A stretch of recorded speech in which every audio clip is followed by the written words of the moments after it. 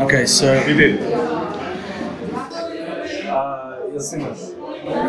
Ljudi, evo me sa čuvenim Hectorom Gachanom, najslađijim performerom dijaspore. Reci mi šta kažeš na ovu publiku utisak? Sjajno, sjajno. Fakat ovo nisam očekivao, hvala vam što ste došli. Ali fakat nisam ovo očekivao.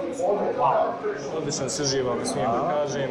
A kad obratim pažnju na tvoje spotove i pogotovo od Tell Me I'm Here cover, vidim nekakav interesantan način na koji ilustruješ Sarajevo. Misliš na Asking for a Friend?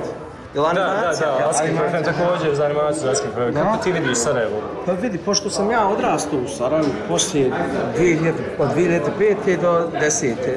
Znači, na taj način, baš kroz neki nostalgic prizor. Znači, čista nostalgija. Ja sam još uvijek vezan sa Sarajevom, ali najviše na taj način, pošto sam vani, uglavnom. Tvoja publika, tvoja ključna zahvalna publika se navikla do sada na tvoj akcenat, poneku stih na bosanskom. Reci mi, radiš to s nekom namjerom ili je to proizvodnje, neki umjetnički izvod? Znaš taj, sa namjerom, ali isto tako to je nešto izvorno. Vjerujem. Ne znam, kad sam... To se ne može nikako izbjeći.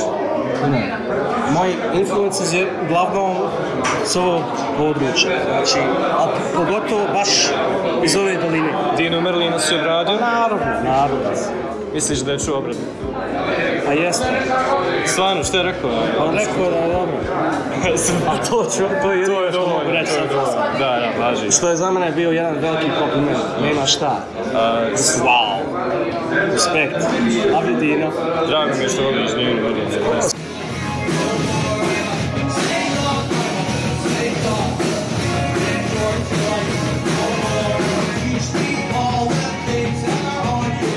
I guess for influences like also like other people from outside, contemporaries, have to be two big ones, Mac DeMarco and Tyler the Creator, which I had the privilege of seeing both of them like years ago when they just started their thing.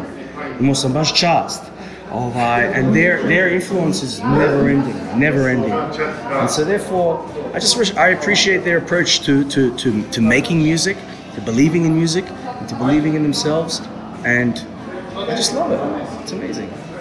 I wish more young people were like that. So yeah.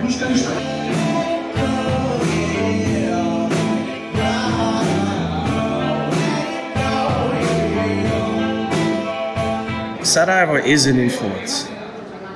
Cijela ta priča is like very influential. You know, there's a lot of pain here, a lot of pain that's still very much unresolved. It's not really up to me to like speak for anybody. No, I can only sing about Sarajevo in my way, you know. And my Sarajevo, my relationship with Sarajevo is a love-hate relationship with Sarajevo. Jebiga. I'm just being honest, you know. I'll always love this city. This is where I was spiritually born. This is my spiritual birthplace. But influences, of course. Dino Merlin, Elvis J. Kurtović, zabranjeno pušenje i tako dalje, bijelo dugme. Mislim, of course, the list goes on. But yeah, I love you, Sarajevo.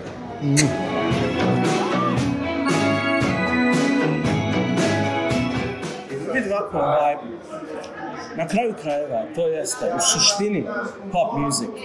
Ono što ja stvaram je good pop music that's digestible, that's, barem što, mislim, to je moje mišljenje. I I don't know, quality pop music that everybody can enjoy. And that's not embarrassing and to. I sada u Litvaniji nastupamo u septembru. Za sad ništa konkretno za Sarajevo, ali nešto jeste u planu. Super. Tako da, sačekajte još malo i eto me ponovo.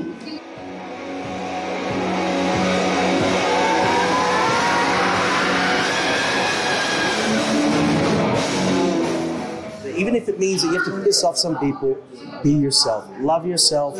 You are enough, okay? And just be unapologetically you.